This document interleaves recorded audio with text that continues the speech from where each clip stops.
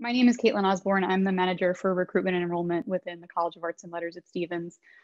This portion of the presentation is just meant to give folks who may not be as familiar with the college a little bit of an overview of the work that we do here. So just to get started, the college is one of the 4 schools on Stevens campus. We have 4 different program areas that we kind of house. And within those 4 program areas, we have 7 different individual degrees. Our largest program is the Music and Technology program. We have a Bachelor of Arts degree in Music and Tech. Our second largest enrollment leader is the Visual Arts and Tech program. That's what Professor Manzione was just talking about.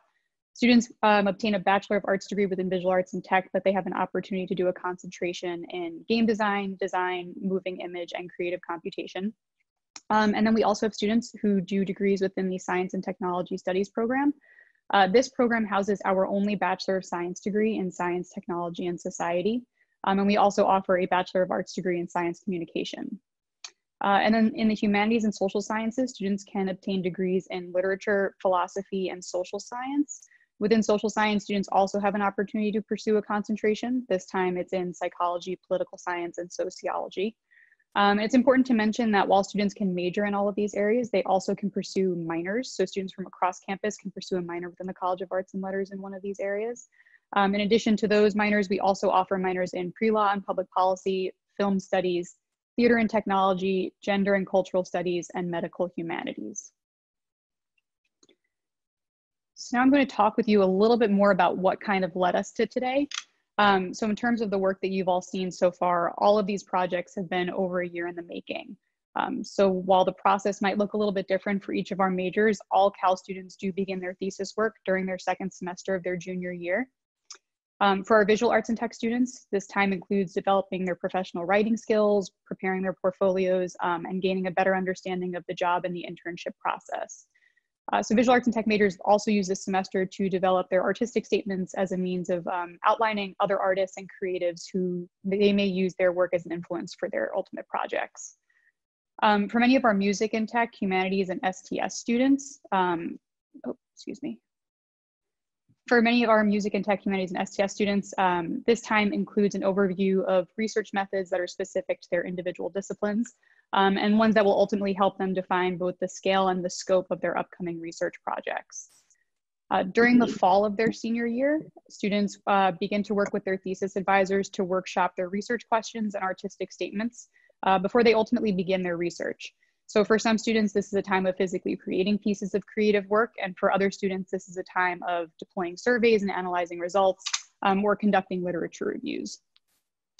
And then finally, where we are right now in their senior spring, students begin to pull their work together and put finishing touches on their projects. All of the work that's led up to this showcase this week for both the Visual Arts and Tech Exposition and the Stevens Innovation Expo has been over a year and a half in the making, so we really hope that you've enjoyed what you've heard so far. And these next slides are just meant to give you a little bit of a flavor of some of the facilities that our students use to kind of pursue the work that they're doing as part of their capstone and their thesis research. This first slide shows you our Music and Tech facilities. Usually we would have opportunities to showcase these to you in person, so unfortunately we just have pictures this time around. But within the Music and Tech program, we do have an on-campus Music and Tech studio. We also have a networked piano lab, excuse me, a sound synthesis research center, which is not technically a space that classes take place in, but it's more of a lab space for our music and technology students to kind of explore their creativity. And then the Scene Lab, which is an interdisciplinary space for both our music and technology and our visual arts and technology programs, for students to do things like augmented reality work, virtual reality work, audio spatialization. And then similarly within the visual arts and tech program, we have spaces that students do the majority of their classwork in, but also a lot of their external research in. So the Visual Arts and Technology Studio is a really hands-on space for a lot of the coursework that takes place within this program.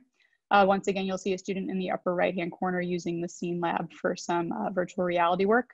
And then the Visual Arts and Technology Lab in the lower left-hand corner is really one of the kind of mainstays of the Visual Arts and Tech program.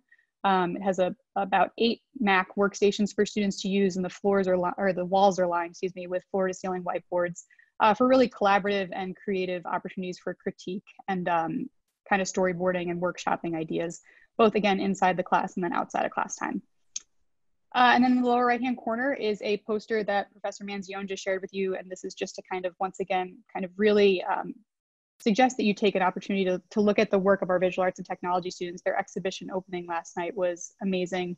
And to do the projects justice, it's really a great thing for you to click around on the website and to get to read about some of the work that they have been doing. And now I'm going to pass this on to Connor Durkin, who is our manager of communications and marketing, who's going to talk to you a little bit about what's coming up next today, as well as ways that you can stay in touch with the College of Arts and Letters. Hi, I'm Connor. As Kaitlin said, I'm the communications and marketing manager within the College of Arts and Letters. I can speak for myself. I've been incredibly impressed over the last day and a half by all the work that we've seen come out of the college. From last night's visual arts presentation to all the music and social science and humanities work that we're seeing today. I just want to plug that we're not done yet. After Kaitlin and I speak, we have a few more things coming up in today's Innovation Expo. Right after us, Professor Billy Middleton is going to announce the winners of this year's creative writing contest. Launched in 2013 by Professor Middleton, this contest celebrates the work, whether it be fiction or nonfiction or poetry, that our students submit every year. Then after that, for the Innovation Expo, 2 of our professors are going to be presenting for the middle school and high school experience, and I really encourage you guys to kind of jump in there and see what it's all about. First, Alex Wellerstein, who is a professor in our science, technology, and society studies program, is going to be talking about the challenge of the atomic bomb. And then Professor Harari, who led, kicked off today's session by hosting that living room concert, is going to be talking about how does creating music, animation, and video translate to a career in STEM. So definitely check those out. What I want to do is also really encourage everyone to keep in touch over the summer and keep encourage our graduating seniors to definitely keep in touch as you kind of move beyond college. And so what I want to say is that today is not going to be the only day we're going to be celebrating these seniors. One of the benefits, one of the silver linings we're seeing in moving the Innovation Expo onto an online format is that we're going to very much be able to feature every one of our students and kind of shine a spotlight on them on our website. And so I encourage you over the next few weeks to check out our website at stevens.edu/thecollege and check out our Instagram, where we will also be featuring them. And that is at the college at Stevens on Instagram. You always can keep in touch with us as you move out, as you graduate. And if you perhaps just want to know what's going on around the College of Arts and Letters, you can sign up for our weekly newsletters if you just email thecollege@stevens.edu. And if you have any questions at all, feel free to email that address and we'll get back to you. And just wanted to give one final plug again to the visual arts website that was created this year. That URL is visualartandtech.net.